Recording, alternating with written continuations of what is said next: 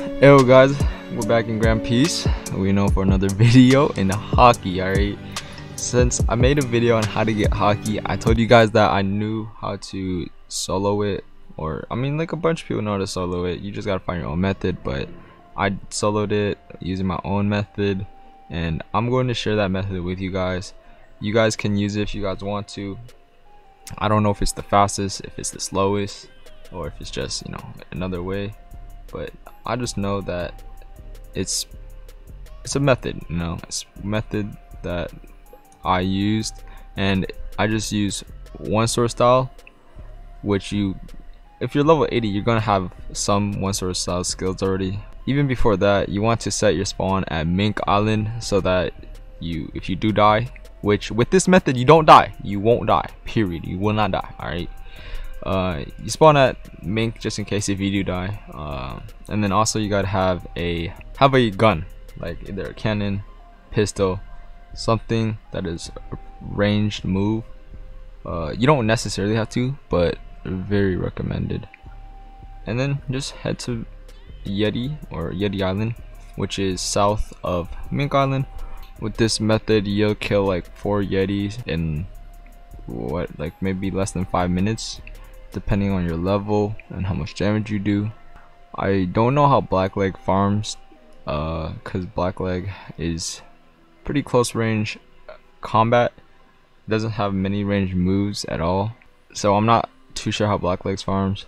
Roku has many range moves.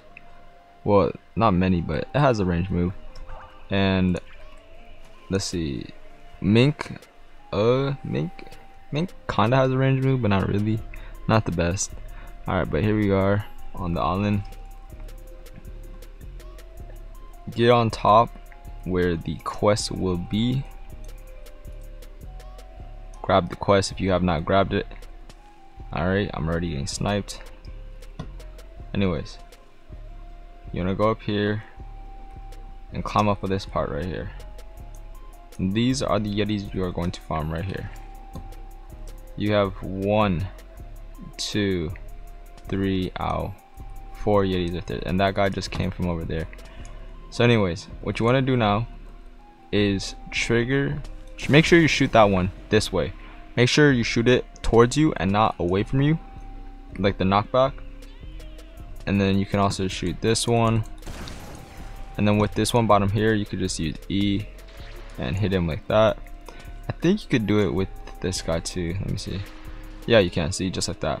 Alright, they'll all be aggro on you, and stay back enough where the snowballs don't hit you, and just like that, you put your cursor on the Yetis, press E, and there you go. That's it. You just spam E, and they'll all die in one go. You get like 4 kills, and once that happens, the Yetis spawn pretty quick. You'll just re-aggro them back here, do the same method, and keep on going. It may seem long, but it's 4. Let's do a bit of math. Alright, so I'm killing this right now. I'm doing like 40 damage. You guys, let's just say you'll do like 20 damage by the time you're here. Alright, so I'm killing it. I'm not too sure how long it'll take me. So far it's been probably like a minute, 2 minutes. So let's just say it'll take you 4 minutes to kill these 4 Yetis down here using this E method, which will take you almost 2 hours, but not that bad, you know, not that bad. And just like that, I got the kills. You know, see, look, they already spawned back, just like that. Very laid back method. You can always like gank these guys with your friends. Even then is a kind of actually difficult time, but if you're like probably a high level, maybe you have max sword already and you have Dragon Blaze, oh, just use Dragon Blaze, that's it. The AoE is huge. You'll grab them all. You might actually knock them back a bit too far, which is not good, but yeah, you could use C, you could use Dragon Blaze and Caliber, and that will work just fine. It might just use a lot of stamina though. Dragon Blaze, let's try that again real quick. With Dragon Blaze, you'll have to like jump off a bit and then go like that, just like that. Ooh, be careful about that. They almost got up here. Yo, okay, yeah, you see, you don't want to stand too close. Just like that. And all the other moves you really can't use against them because you don't want to go down there with them. That's like the one thing you want to avoid. That's the one rule when you are farming these guys.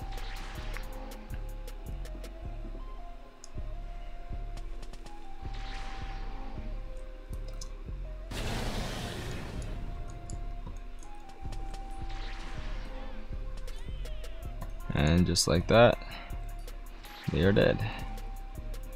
You're dead. Okay.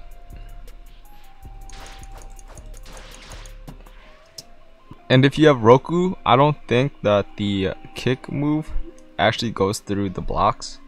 So you might have to like jump off a bit and then do it. But you know, you might get hit by snowballs. So I'm really recommending this method for swordsmen's, for first sword styles users. I'm not really seeing any other style users doing this method because of how our first move goes through blocks. Actually, that's why this works so well. Yeah, with black leg, you get up and close with all the moves, which is why black leg is so good sometimes. I mean, it does very good damage up close. That's why black leg is good for PvP.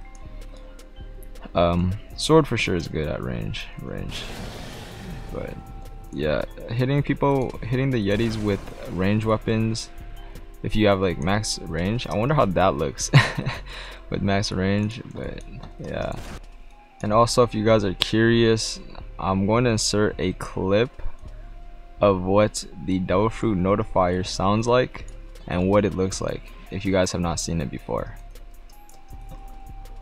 A devil fruit has spawned!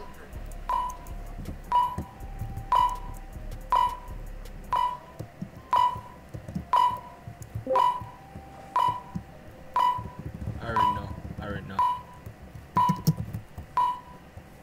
Karma.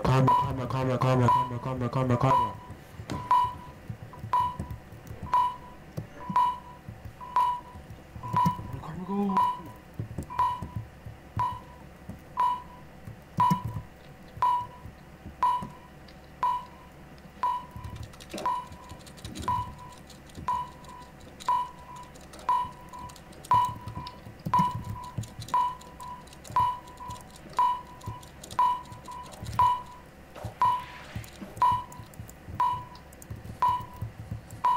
If this video helped you at all, drop a like. 50 likes is the goal, and 20k for 2020 is the goal as well.